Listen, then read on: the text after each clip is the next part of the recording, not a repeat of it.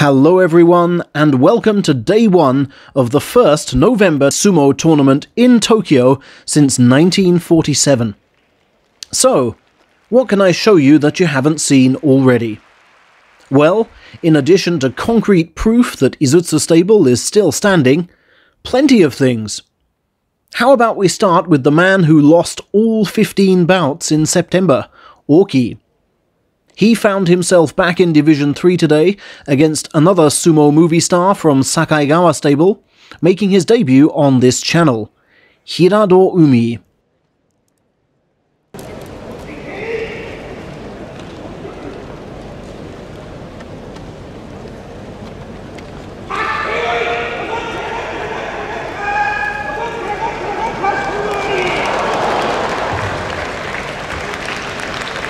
The scars of September are still there for Oki. Ending this brutal losing run will be the biggest challenge of his career to date. I don't think you've seen this match either.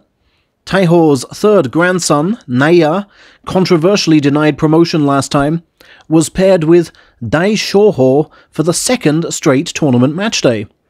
That's right, Naya beat him in his final September bout.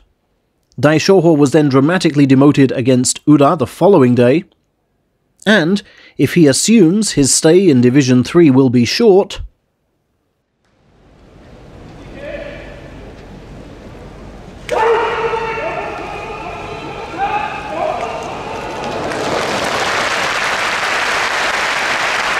he'll be easily picked off by the many hungry men chasing promotion.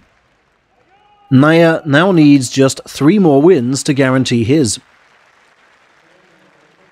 It was a joy to see Ura don his salmon pink salaried level belt for the first time in 3 years today.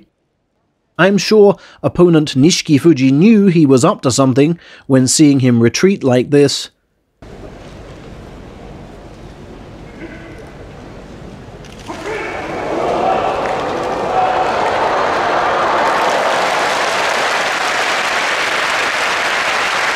But he still couldn't defend.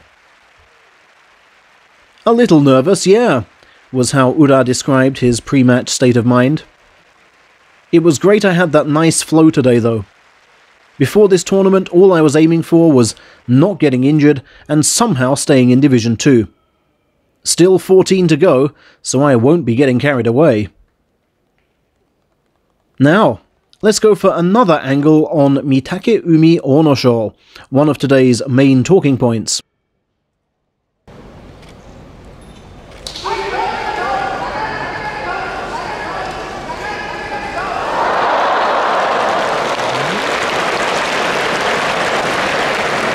Mitake Umi was adamant, no wipe-down assistance required.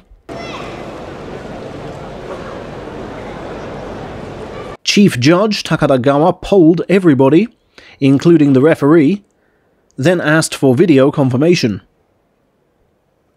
"Even I, in the thick of it, felt we fell as one," said Mitake Umi afterwards, and the judges agreed, ruling that Onosho's foot left the ring exactly as Mitake touched down. However, from my unique angle, it looks indeed as though Onosho lost. However, a confident Mitake Umi was only too happy for a rematch, and here's why.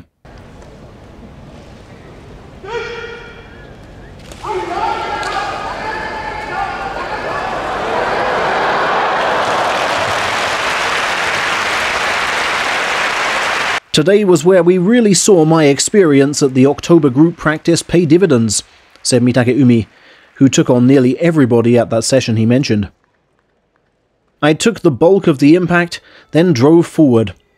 I want to be imposing my sumo style, and to not be outdone by the Ozeki." Speaking of which, Asanoyama, perhaps the first sumo wrestler to comment on a US presidential election, swept aside Kiribayama with his favoured grip. And Takakeisho looked impressive in his 4th straight win over Takayasu. "The arena atmosphere is getting back to what it was in January, and I'm really grateful," he said post-match. "Although I'm the highest ranker left in the tournament, I'm not overly thinking about my position, and just want to fight lively, youthful, spirited sumo. And just before those two matches, a trembling Shodai stepped into his first meeting with youthful Wakataka Kage.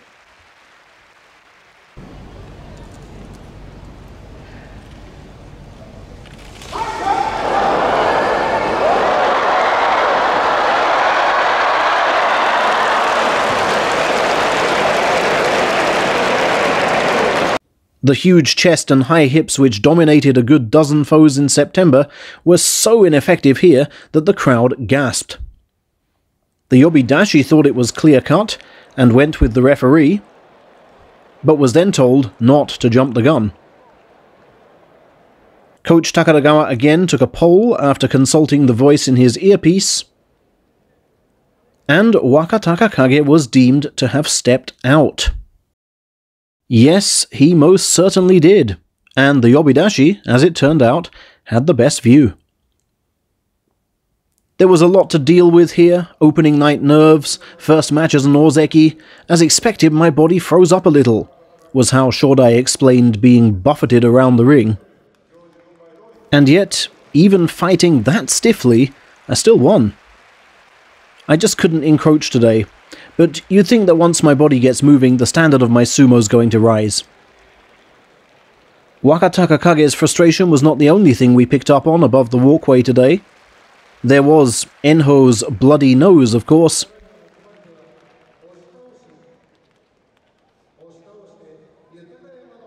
And the white-faced anguish of Akua, sadly injured on the top division debut he had waited a decade to make. Sumo is harsh. Fortunes can change in an instant. For now, fortune is favouring Shodai, and those of us who happen to be right there when he appears in the street. See you tomorrow.